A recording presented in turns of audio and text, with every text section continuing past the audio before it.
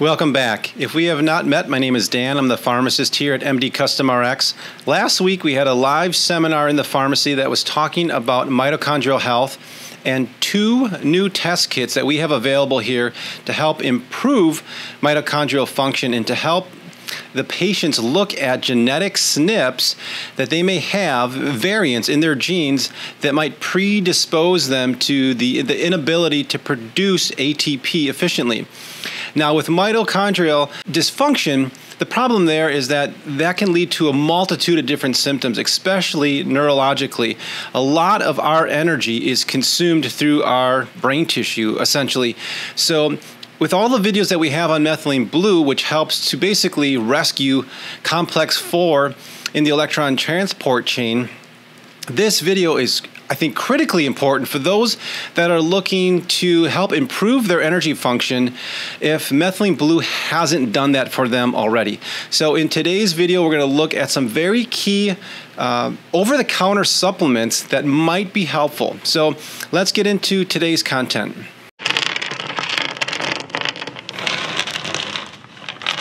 Stick with me to the end of the video. I'm going to be sharing with you something else that we're going to be talking about next week that is a critical fat-soluble vitamin that also can help improve the electron transport chain. So the first supplement that we're going to talk about is CoQ10. I'm sure most of you out there that are in the functional medicine space and the holistic space already know about CoQ10. Our body produces coenzyme Q10. I think of coenzyme Q10 as the spark plug to our engines, to making ATP. Now that's probably an oversimplification, but think of coenzyme Q10 as one of those key critical enzymes in helping to produce ATP. As it talks about here in this slide, I'm just going to read this here. CoQ10 transports electrons from cytochrome 1 to cytochrome 2 into cytochrome 3 in the electron transport chain during cellular respiration. And in that, we need CoQ10 to move these electrons around. So in this test kit that we have available, there are 2 genetic variances that, again, you may have that can predispose you to not moving electrons around efficiently enough. And essentially what this test kit is looking at is, well, would you be a candidate for supplementing with CoQ10? Now, certainly if you are taking a statin drug, in my opinion, we've seen this in the research, that statin drugs can inhibit the enzyme that helps our bodies produce CoQ10.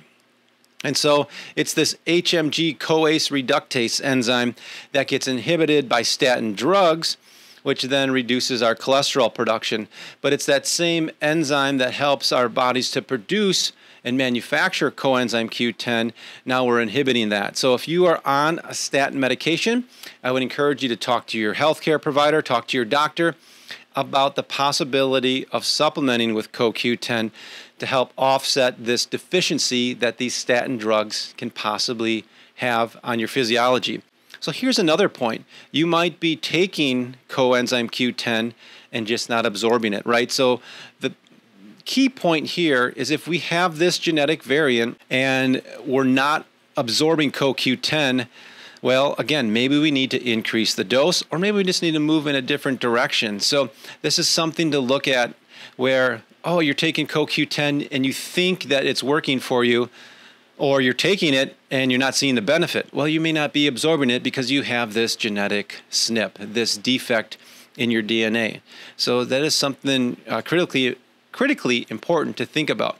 The other important thing that I like to point out about the absorption of CoQ10, about cholesterol, which again is important to have, our body makes it for a reason, and dietary cholesterol, again, in my opinion and that of many others, is not the culprit when it comes into cardiovascular disease. That's really inflammation. But the point is we need a proper gallbladder and liver essentially to produce this bile, to store it in the gallbladder.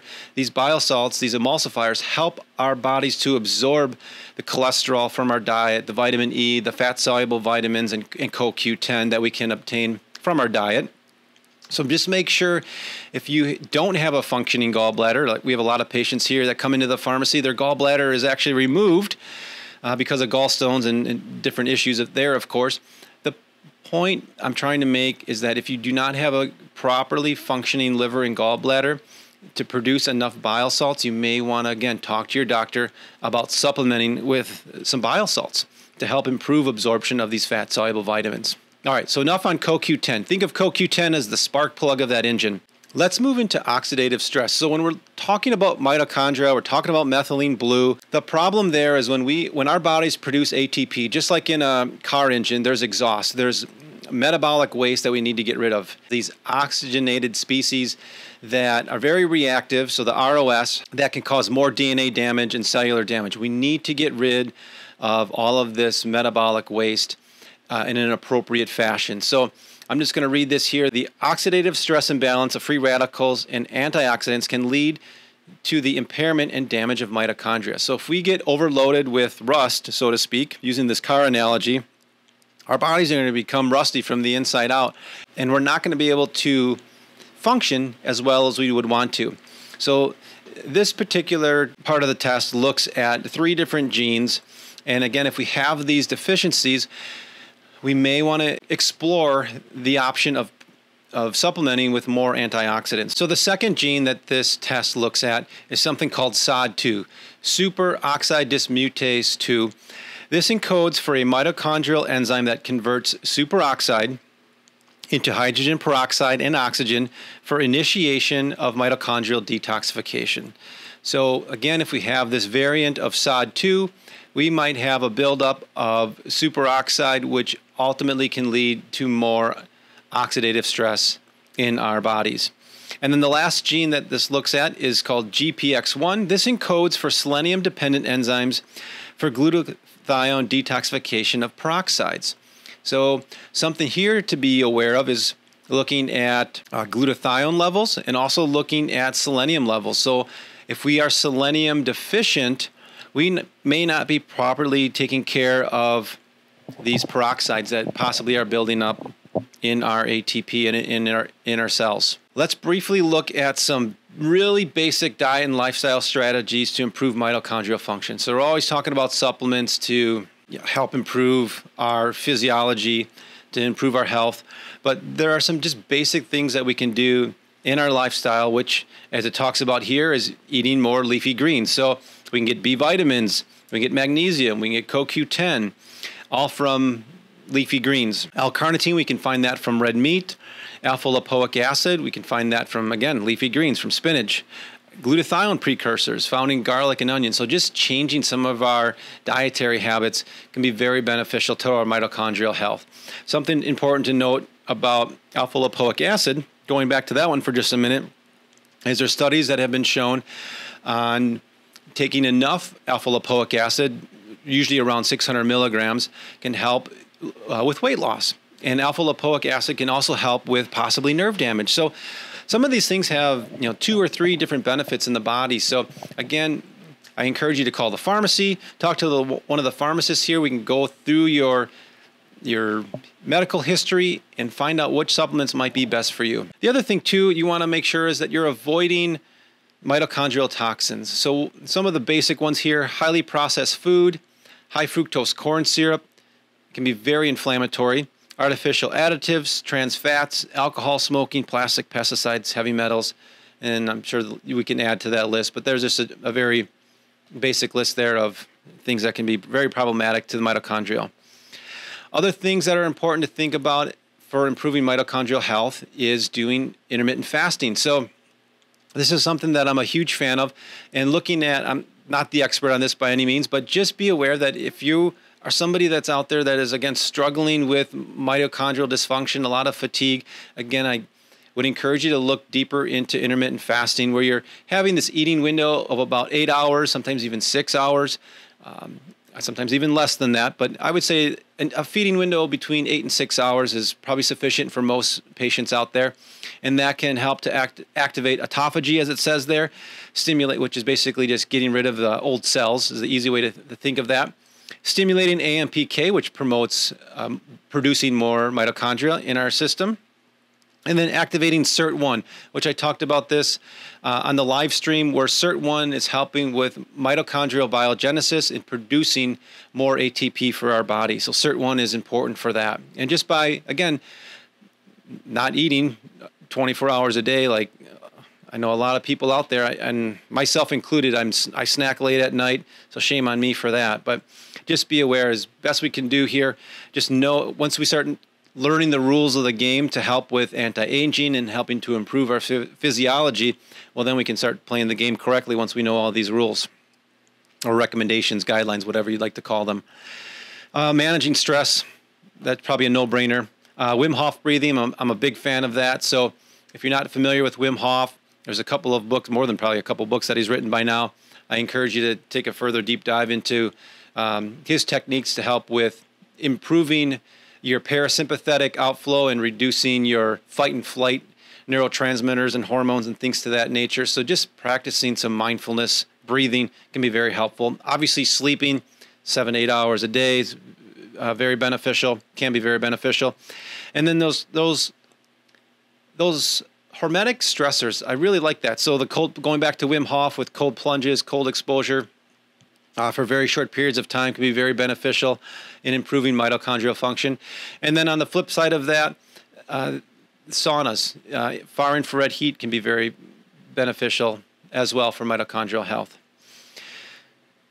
So then the next part of this test that we do offer here at the pharmacy looks at these essential vitamins. So I'm not going to go through these one by one, but just know that there's certain genes here. You can just read this for yourself on the slide and pause it. But looking at vitamin C, transportation, looking at vitamin E, metabolism and circulation, and seeing if your liver can properly manage vitamin E and so forth. So that's something to look at, possibly. And then magnesium. So something too that's important. We need proper magnesium levels for mitochondrial function and energy movement. So that's also included in this test. And we talked about selenium just a moment ago. Selenium is really important in helping with thyroid function. So be aware of this as well. If you're somebody that is struggling with hypothyroidism, you may want to look at selenium levels. You may just want to do this entire mitochondrial DNA test to see if you have this SNP for the DI01. This encodes for a selenium-containing enzyme that converts T4 into T3. So something that is, I think, critically important to understand is that our bodies really run off of T3. Now, a lot of doctors will just test for TSH, and that's your thyroid-stimulating hormone that's released by your pituitary. The problem with that I have is we're really looking at T3 and T4. Those are the hormones that we have receptors all over our body for T3. And we really want to know what that level is when we get down to it. The T3 is really what's doing a lot of the action. There is some activity to T4.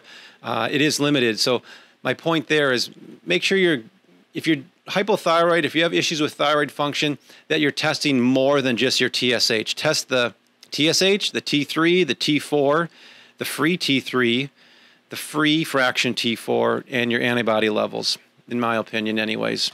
Glutathione, we could do a whole hour talk just on glutathione, but just know that this test also looks at glutathione, and there's different genes. There's 4 of them listed here that it looks at.